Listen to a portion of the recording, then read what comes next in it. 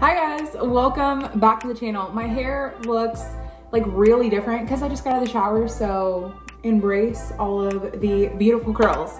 We are gonna make a sourdough French bread loaf. Now, let me be the first one to tell you, this is not gonna be a traditional sourdough that is gonna take you like multiple days to do. If you guys are following my Instagram, I'll link my Instagram here. It has been an absolute nightmare for me making a sourdough. During the beginning of quarantine, literally I cannot believe I am saying a year ago, during the start of all of this, I made the most incredible, oh my God, they were so good. I made, what did I make? I made 2 gigantic, beautiful round loaves of sourdough and they were great, but they took me like 3 days to make. That is absolutely ridiculous. And I mean, I guess technically we have the time now, but ain't nobody got time for that. We don't. So we're gonna make French bread loaves that take, well, I guess if you include rise time, it's not gonna take you a whole day, tell you that. All right, super easy ingredients. I'm using a sourdough starter, but to be completely honest, if you just wanted to go and watch my French bread video, there's different measurements and stuff, but it's still gonna be as delicious. And oh my God, with some salted butter. Oh, I'm ready. All right, let's make it. As always, I am starting out in my stand mixer, but you can make this exact same recipe, no difference, by hand. I'm gonna add in 1 3/4 cup of some warm water. Then to this, I'm gonna add 1/4 cup of sourdough starter. So like I said, go to my Instagram, and this does not look very appealing. It looks like really thin pancake batter, but my sourdough has been, it's basically been like a disaster, to be completely honest. So I cannot give you guys a real recipe for like, so we're just gonna add this to the water, for sourdough specifically, because for whatever reason, it has just not worked out for me. I did try somebody else's recipe that was like very different, used like bread flour and this and that, and I just make mine, as Roman wanted to tell you guys, we just make ours usually, we're gonna mix this together, with like all-purpose flour, and it has been an absolute nightmare. But if you guys have messed up on your sourdough starter too, make this recipe, because you don't need a sourdough starter that is beautiful. Then once it looks like milky water, then we can add what would be 1 packet of yeast, which is 2 1/4 teaspoons of yeast. Now, of course, yeast needs sugar to feed off of and grow, so we're gonna add 2 tablespoons of some sugar. And we're gonna give this another little mix, make sure everything is nicely activated. And since I am using active dry yeast, which means it needs time to bloom, about 5 minutes, we're gonna wait and come back until it's like bubbly and foamy on top, similar to like a beer. Now, once you're nice and bubbly, we're gonna add 2 tablespoons of any type of oil. You can do vegetable, avocado, canola, whatever you have. I'm just using olive oil. Then I like to add about 1 teaspoon of some salt. Now, this next step is absolutely completely optional. I just wanna add it to my bread because I already know I'm gonna have it with pasta. So this is some rosemary. You can do any type of seasoning you want. I will show you guys a Dutch oven loaf of bread that I make with so many herbs. It is incredible. It is like one of my all-time favorite breads to make. Okay, Roman just wanted to let you guys know that. So if you didn't want to add it, just skip this step. But I'm gonna add about 1 tablespoon of some rosemary. Really want that flavor. Then just gonna whisk that, or this is not a whisk, we're just gonna mix this just so it's nice and incorporated. Then we can add our flour. As always, I always tell you guys, we scoop in and you just shake. You never wanna press it up against the side and pack it in there, because that is how you get a super dense and like hard, sticky loaf of bread. We're gonna do 4 1/2 cups. Then once you have your flour, you're just gonna add your dough hook. I have to obviously plug mine in, lock it in place, and let it go. Okay, I had to unplug one of my lights, so that's why it's a little bit dark.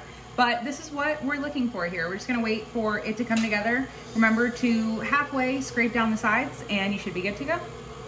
Okay, dough came together really well. I let it go about a good 2 minutes. If you were doing this by hand, I would say at least 5 to 7 minutes. Now I'm gonna add a little bit of oil to the bowl for the sake of, can I get it on the sides? Okay. For the sake of not having to do more dishes, I'm just gonna do it in this bowl. Now, your dough is gonna be slightly sticky. It is not gonna be overly, I need a spatula. Okay, I needed a spatula.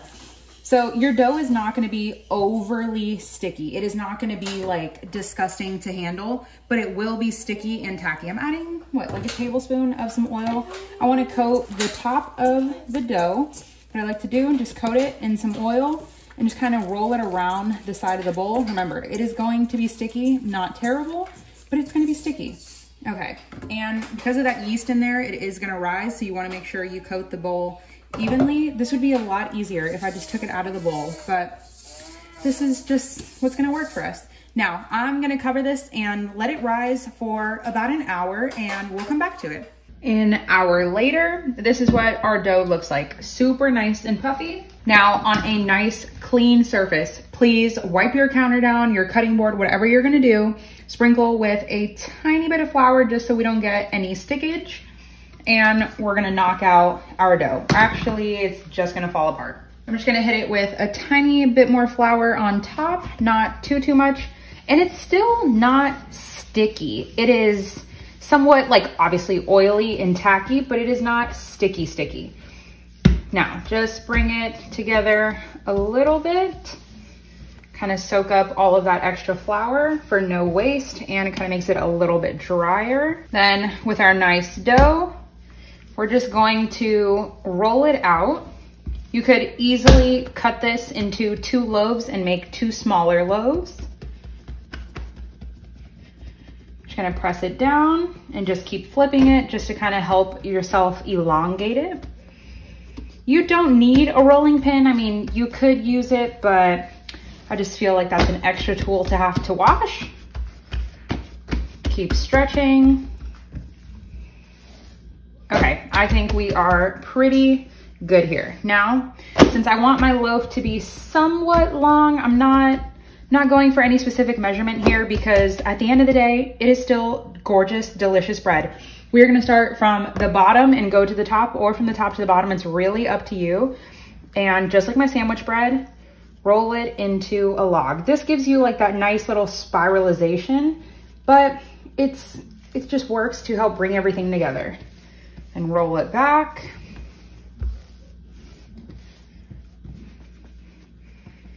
And then I just like to kind of tuck the ends in, just somewhat pinch them. And remember, this is your loaf of bread. However you want to eat it is how you want to make it. It doesn't really matter what it looks like. You could even make this into little dough balls. Okay, I think that's about as even as it's gonna get. So now we're gonna take our baking tray. I have mine with a little silicone, the brand is Silipat, but what is this? A silicone baking mat. No spray needed, no oil, no butter, no nothing. That is another reason I really like these.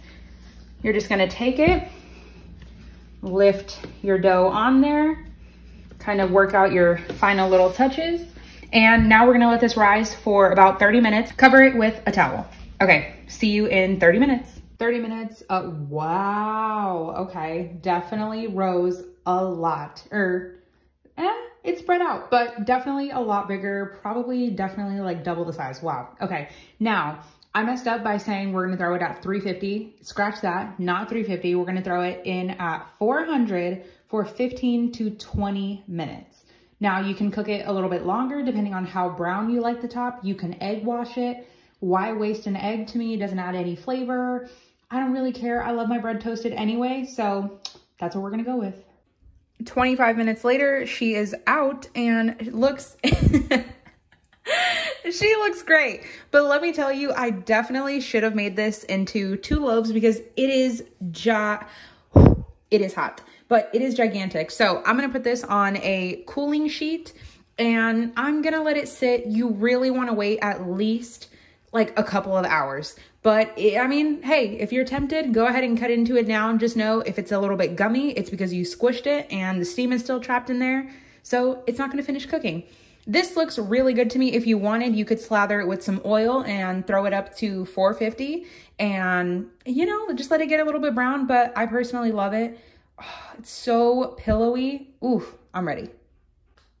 Okay, I did not take my own advice and I waited about 40 minutes to cut into this, and let me just tell you, the words that I want to use to describe this bread, I cannot use on YouTube because I will get demonetized.